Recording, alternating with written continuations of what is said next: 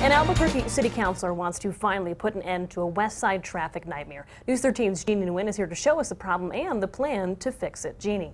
Madeline, the City Councilor Cynthia Borrego says the intersection of Paseo del Norte and Unser Boulevard have been a huge problem for West Side commuters. So she's hoping to expand both two-lane roads to 4. Councilor Borrego will be introducing this resolution during tomorrow night's City Council meeting. She's asking to make her proposed expansion project for Unser and Paseo a priority among city projects. She's looking to add 1 lane in each direction on Unser Boulevard from Kimmick to Paradise. She's also asking to make Paseo into a 4-lane road from Calle Norteña to Rainbow. Councilor Borrego says traffic complaints about Paseo and Unser have been nonstop. There are issues with public safety.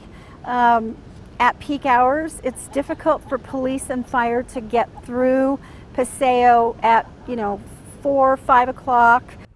Borrego's resolution says the intersection at Paseo and Unser sees about 24,000 vehicles a day. Rush time is particularly rough.